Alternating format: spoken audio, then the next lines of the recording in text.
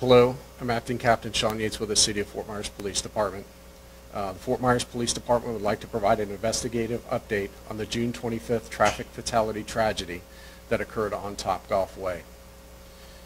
We would first like to extend our heartfelt condolences to the families and friends affected by this tragic incident. Since the incident, our team has been actively working to conduct a thorough investigation to gather all pertinent information surrounding this tragedy. The investigation is still and will remain active over the coming months. At this time, we can confirm the following information.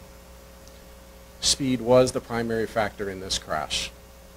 The pre-crash speed coming into the corner in the area of this crash was 70 to 75 miles an hour. The speed limit on Topgolf Way is 25 miles per hour. There were no other vehicles involved in this crash as confirmed by surveillance cameras in the area.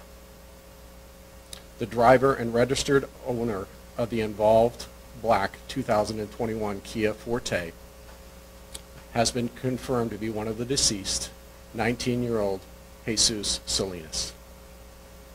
The preliminary cause of death from the District 21 Medical Examiner's Office of all 5 occupants is drowning, with 3 of the occupants sustaining blunt force trauma injuries that were consistent with the crash.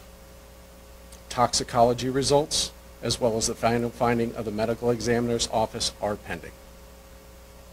We understand that no words can fully alleviate the pain and loss experienced by the families affected in this tragedy. Our commitment to preventing such incidents in the future is unwavering, and we will continue to strive towards roadway safety for everyone. Again, we extend our deepest sympathies to the bereaved families and will continue to work diligently to find the answers to the factors that led to this tragic incident. That's all I have for my statement at this point. Are there any questions that I can field? So we heard that drowning was the cause of death. Was there any information you've seen that there was a struggle or there was a chance to maybe escape out of the vehicle after the crash? Or investigators seen anything like that? At this point, no. Again, we're going to look into all the circumstances around that, and that'll be part of the ongoing investigation. We're going to look into all factors, both pre-crash and during the crash, to look at that. But we've got a lot of things to sort through to be able to get any type of statement as to what occurred in the car pre or during the crash. Was the blunt force trauma injuries, were they enough to be fatal themselves, or were they survivable? Survivable. Just to clarify, you said toxicology results are pending? Yes, ma'am. So we've seen online that they're already calling for a petition for a safer roadway, whatever that may look like. Does Fort Myers Police believe that that's something that you want to look into as well? Is there any way you can make this small stretch of road any safer for vehicles? I know you said speed was the factor, so if you're going 75, you're going 75, I get that. But is this something you're looking into at all?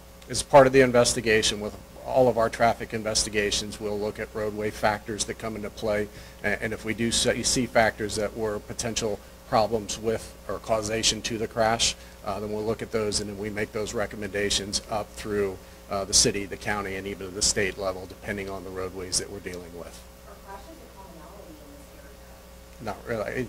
In the general area, but not on Topgolf Way. It's not a large problem, no. Have you gotten any tips from the community that led to some of these findings that you're telling us today, such as the not having another car involved or anything like that? We've looked at surveillance video in the area, so if you would say we're looking at businesses around in the community, looking at surveillance video. So that specifically was where we were able to confirm that no other vehicles were involved. Are you still searching for tips from the community as to how this crash ended up happening or what happened before? We'll continue to look for any information that anybody has pertaining to the crash so we can look at this incident as a whole and try to find out the reasons that it was. Again, the primary factor looks at speed, but we'll look at why was the speed occurring, okay?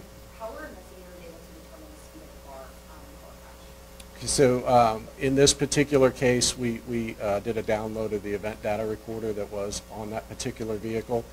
We've got the preliminary information on that, but we're still sorting through that information right now to get a full report on that. But the preliminary investigation with speed is from the event data recorder, and then our traffic homicide investigators looking at the damage in the scene as well. They both appear to correlate to give us that speed. The damage to the car, Captain, is that from the impact of the water, or did it hit something before that as well? The vehicle left the roadway and hit an embankment prior to entering the water. As far as the timeline, can you say this time was, I think Jesus Salinas was the registered owner of the car? Did he pick up the other 4 occupants from work and they were leaving work? Can you give any information on that timeline? At this point, we're still piecing all of that together, the timeline of what happened pre-crash with the events that they have. So before I comment on that, we want to be able to solidify what we've learned. What are you using to solidify that? Are you looking at text messages, calls between them? Do you have any there? Absolutely. So we will look at text messages, phones. We will look at conversations that may have occurred with friends, conversations they may have had with employees in different timelines. So we'll look at all that information and try to piece that together. Okay. If there's no other questions, we'll go ahead and conclude the interview. Can you spell your name one more time? First name is Sean, S-H-A-W-N. Last name is Yates, Y-A-T-E-S. And your active document? Yes, ma'am.